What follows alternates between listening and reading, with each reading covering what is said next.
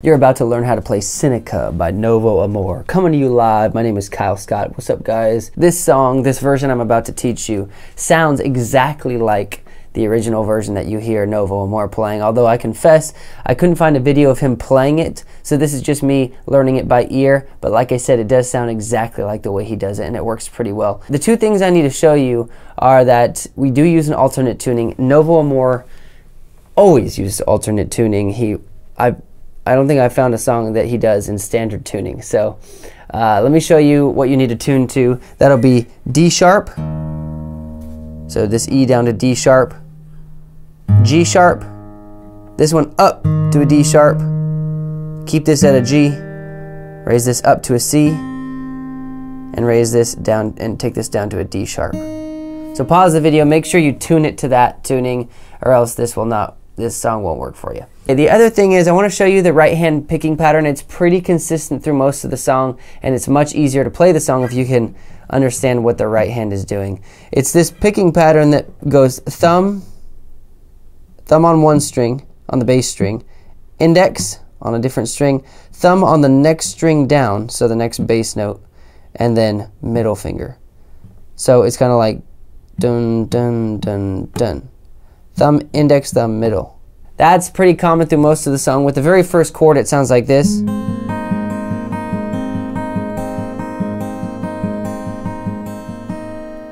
Okay, that happens a lot. So you want to just start to get, if you haven't played something like that before, it can be pretty frustrating to get it down, but just keep working at it.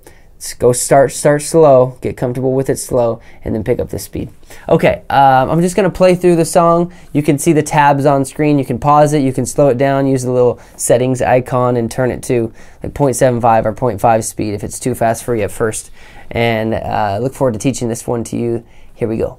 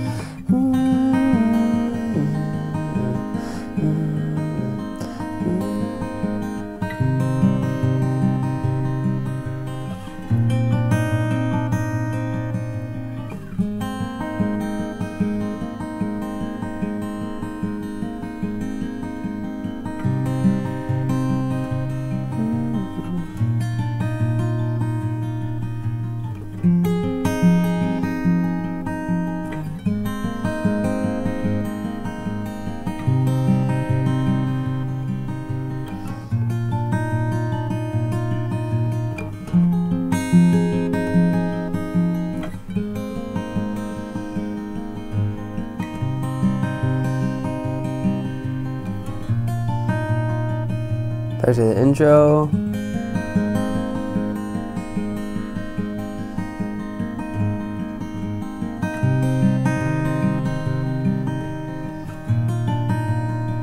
Verse 2. Ooh.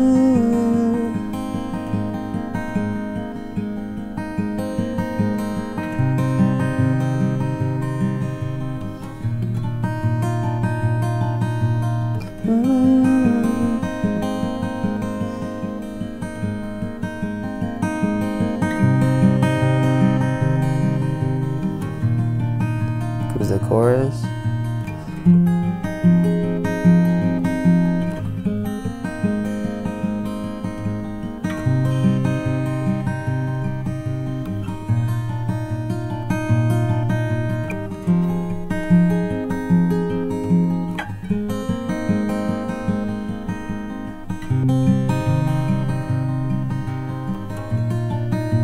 Comes the bridge.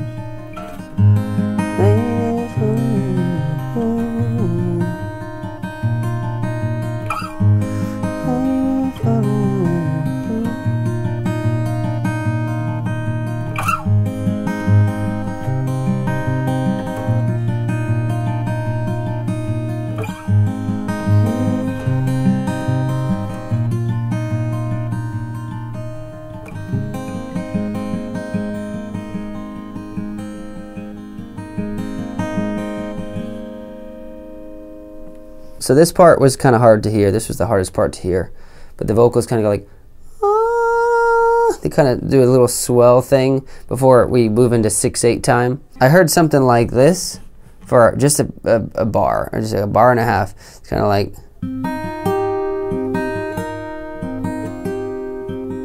and it goes,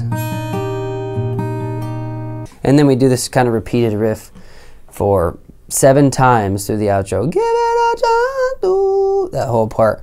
So the picking pattern's slightly different here. This one's a little harder, and it's also not too important to hit every single one of these notes.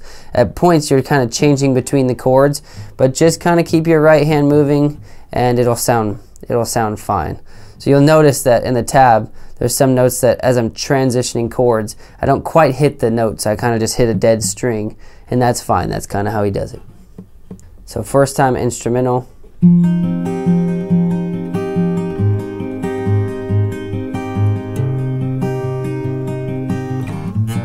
And he starts singing, give it a chance to break away.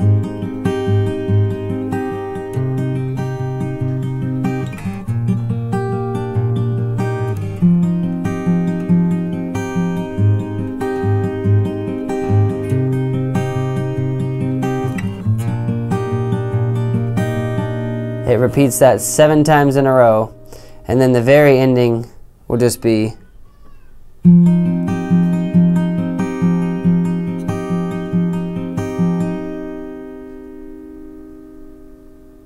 that's the very end of the song. Hopefully this was helpful for you. It's a little tricky, the picking pattern, if you're not used to it, but stick with it and you can get it. My name's Kyle Scott. Thanks for checking this out. Check out my channel for other videos like this, guitar tutorials, tricks, other music type stuff, and I'll see you on the next video.